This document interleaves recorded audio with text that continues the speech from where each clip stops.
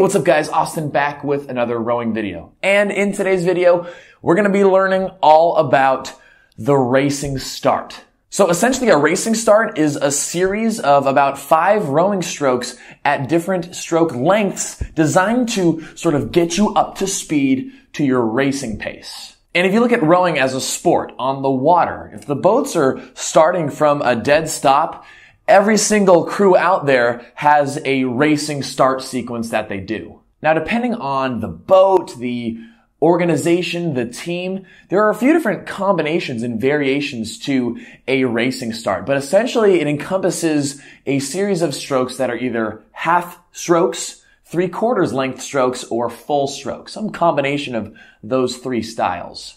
And the racing start sequence that I'm most familiar with goes 3/4, half, 3/4, 3/4, full. So those 5 strokes essentially designed to get the boat up and going and get you to your race pace. So here's what it looks like on the machine.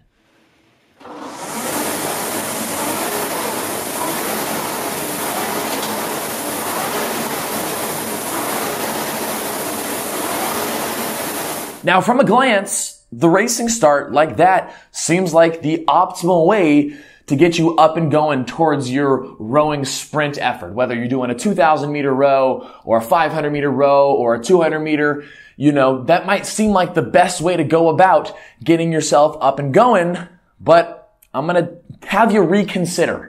If we think about the racing start sequence and what it's really designed to do, we just have to look at any boat on the water. If you're in an 8-person boat with a coxswain, 9 people in a 200-pound boat adding on thousands of pounds of weight, starting from a dead stop and moving through water, you need to take these short, sort of half, 3/4 strokes in a quick sequence to get the boat moving from a dead stop and up to its racing speed. But when we're on the rowing machine, we're not rowing on the water. And the monitor, the computer that is sensing our rowing stroke power, it reacts instantaneously to whatever power you're producing. We don't have to get the machine up and going because it's sensing your power right away. And if you're a beginner to rowing, or you've only been rowing for a few months and you're not super in sync with how your body needs to change depending on the type of rowing that you're doing, if you're not super familiar with how your power translates to different distances and how to control your stroke rate, a lot of us could start this racing start, and because of the adrenaline pumping and that initial burst of energy that we get, sometimes it's very, very difficult to settle into the sustainable pace that you're going about, for instance, for a 2,000 meter row. Essentially, you're starting so hot, you just think you're on top of the world and you can keep going, and then you get 500 meters in and you crash and burn and die. So unless you're super familiar with your body and the rowing machine and how to instantly settle after a racing start sequence, you're most likely going to sort of crash and burn if you sort of engage with this starting sequence right off the bat. So my advice, don't do a racing start on the rowing machine. There's really no need to. And instead, my suggestion, keep it super simple. 3 to 5 hard strokes, maybe at a little bit of a faster rate, maybe, but not too crazy now. 3 to 5 hard strokes, and then after that 5th stroke, or after that 3rd stroke, I just stick with 3 personally, settle right into your pace. Get yourself right to where you need to be, because again, you're going to be feeling on top of the world, but you need to settle, because whatever effort you're doing, I like to think of the 2,000 meter row, that's going to be, 6 to 10 minutes of your max effort, which means you can't go crazy hot, crazy intense right off the bat. You got to settle to the pace that your goal is set out to do.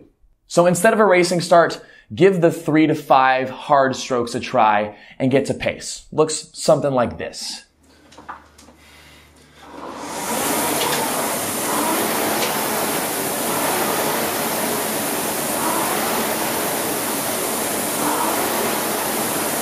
So guys, while the racing start is essential to rowing teams that are racing on the water, from the boats that are starting from a dead stop, you don't need a racing start to perform optimally here on the rowing machine. Give yourself a few hard strokes to get yourself going, but it's very important to get right to pace because we're not trying to get this erg moving across water or across land or anything like that, and the computer is sensing your power output right away. So practice focusing on consistency and getting right to where you need to be, and don't worry too much about, a crazy specific sort of start sequence.